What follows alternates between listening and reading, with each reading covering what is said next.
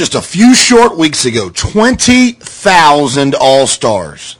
It all leads up to this one game for all the marbles and, of course, bragging rights.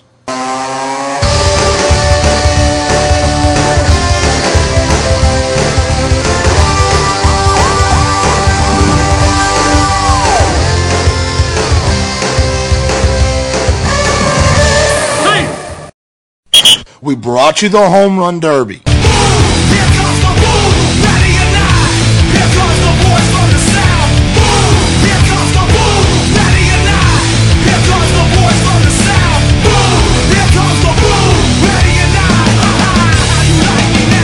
We've brought you the opening ceremonies.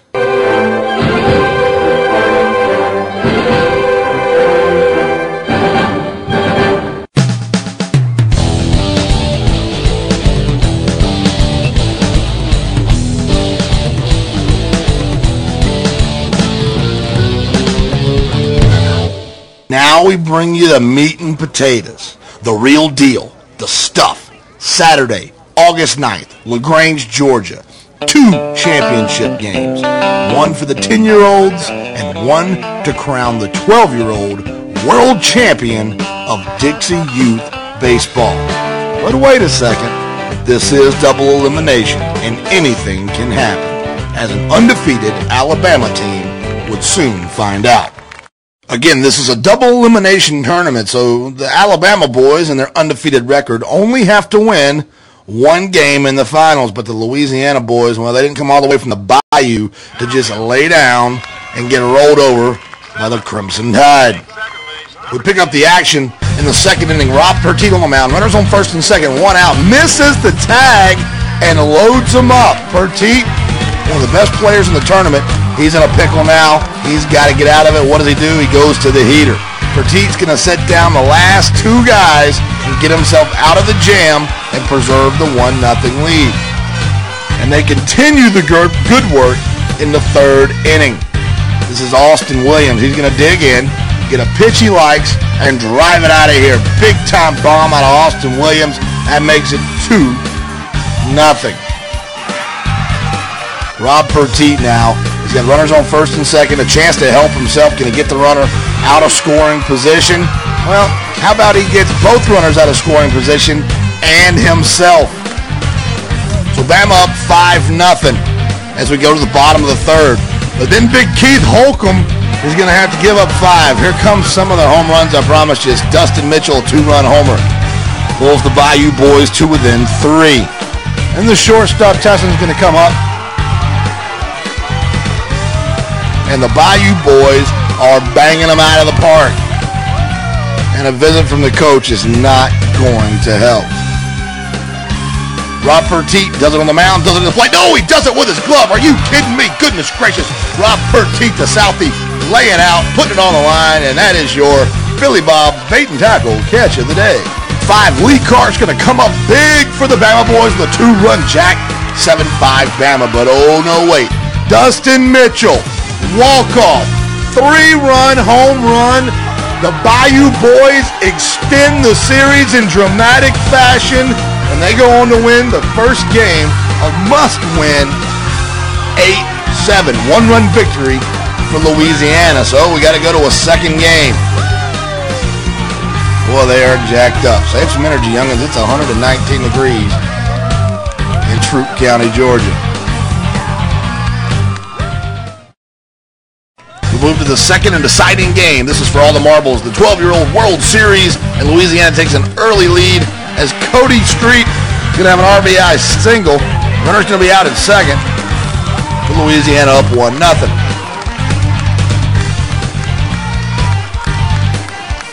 Next pitch going to kind of get away just a little bit from the catcher. Cody's going to take off running, and big-time heads-up base runner from third base. Hastassin comes in for the score. So Louisiana, nothing to lose, being aggressive. And then some guy named Rob Pertite just begins to absolutely unload. Look at this. He hit that ball all the way to Tuscaloosa. This young man knows how to do nothing but hit the ball over the fence. Even the shortstop has to say, hey, they're just like, dude, please move to Louisiana. Louisiana just keeps coming. This is Reagan Murray at the plate. And he's going to power one out. Two-run Jack's going to score. David Michael Burkhalter making it 10-8. They scored 5 in the inning. Big-time inning for Louisiana. Just absolutely going after each other. Bottom 5 now, down by 2. Bama's got to make a run. Probably the smartest thing anyone's done the entire tournament as Louisiana puts Petit on first. It's a free pass, young man, and watching you play, I know you're disappointed. Get used to it. You're going to have a lot of them. Then Toussaint is going to dig in. Runner at first is Petit. Toussaint's going to pull the string, get the strikeout, gets him out of the inning. And who's that on the mound? Big Rob Petit trying to shut down this high-powered Louisiana offense, and he may get in some trouble here. But watch this defense. Gets a little help. From the fence, Matt Bose picks it up, chunks him out at second base. What an arm. After a word of encouragement from Keith Holcomb, Petit takes it from there. Sits down the next batter, and ends the inning. Not hard to reach back and find a little deep, is it, Rob, when you get help like that out of your outfield? Goodness gracious, look at the smoke. That young man is a ball player. Remember the name, folks. Rob Petit of Alabama. Bottom 6, last chance for Alabama. Tristan Waldrop comes in from right field, and he'll try to finish the job. And he's going to run into a little trouble. A wild pitch can advance the runners to second and third. Tying runs now in scoring position. It only gets worse as Chad Hunter Wyatt hits one to second base. Not able to make a play. Run scores. Bama within 1. Runner on third.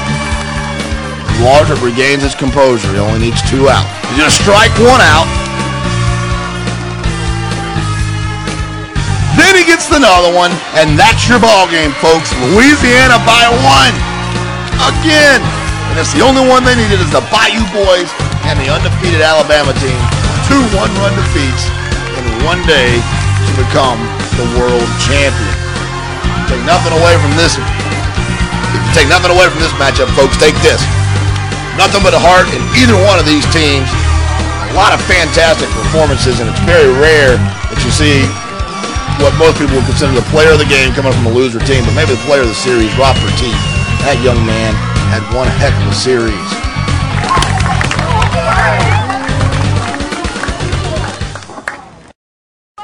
Now for the 10-year-old division. Time to crown a champion, and what a story we've got for you. For the first time since 1971, the host team is in the finals. The Troup County boys battle their way all the way through, and they meet up with the Mississippi team, who they've already beaten once. Can the hometown crowd pull it out? Huge crowd on hand to crown a champion. But this one may be even a little sweeter, as this year's champion in the 10-year-old division will represent Dixie Youth Baseball in the inaugural National Youth Baseball Championship in Memphis, Tennessee. Mississippi sets this tone early with some great defensive play. Look at this great catch by the shortstop, Sanders Ott. Looks like we have another Billy Bob's bait and tackle catch of the day, and this time it came early.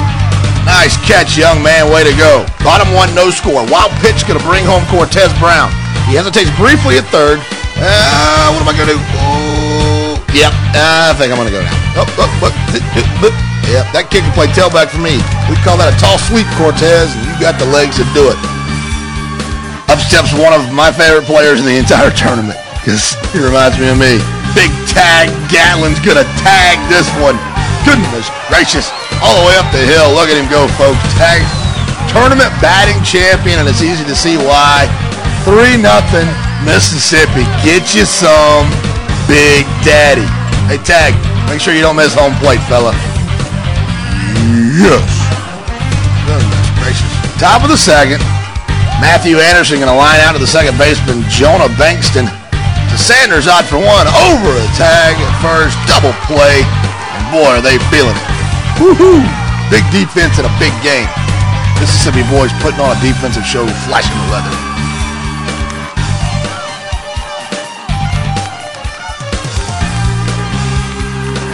And then Keon Ramson's going to come up with a big 2-out RBI double to make it 3-1, and Coach Guy Gatlin wants to have a word with his hurler.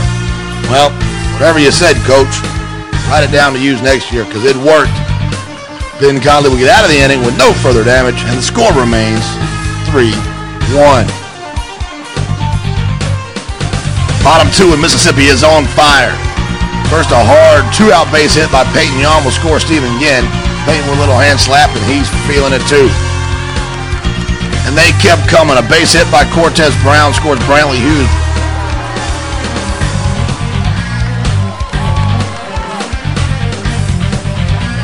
But some great defense by Troup County. Sanders Otts hit one up the middle, and they're able to, oh, look at that. Fired him out at the plate. What an arm. And that's going to do it for that half of the frame. Bottom third, 6-2 Mississippi. Cole Smith will bat in. Conley Brown making it 7-2.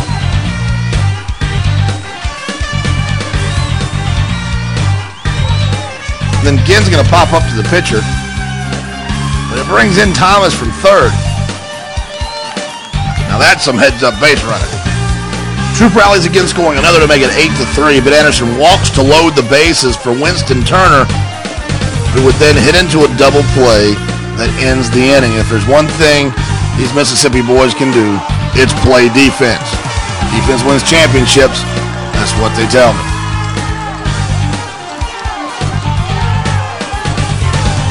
So Troup still trying to fight back, down by 8. They're going to get a leadoff hit by Farrar. Kevin Kraft's going to come up to try to do something, but then there's going to be a, oh, look, knocked it down. The defense just keeps on coming. Peyton Young lays down the bunt.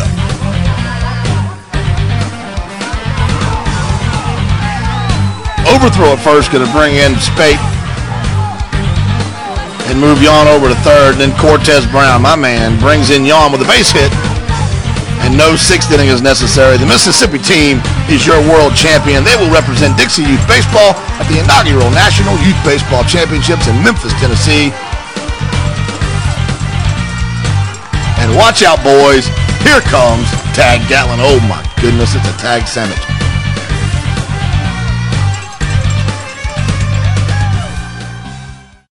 Being the host team, we haven't played as much as the other states. They had to go through districts, go through state, and as some people think they've earned it more maybe. But as the host team, we showed that we could play with any of the state champions, and we made it all the way to the championship game. So we're real proud of our kids and I guess it's the first time since 1971 that a host team has made it to the championship game since 1971. So that's a long time. Our boys did a good job. This team's been together a while, and they know how to win, and they've got a lot of belief.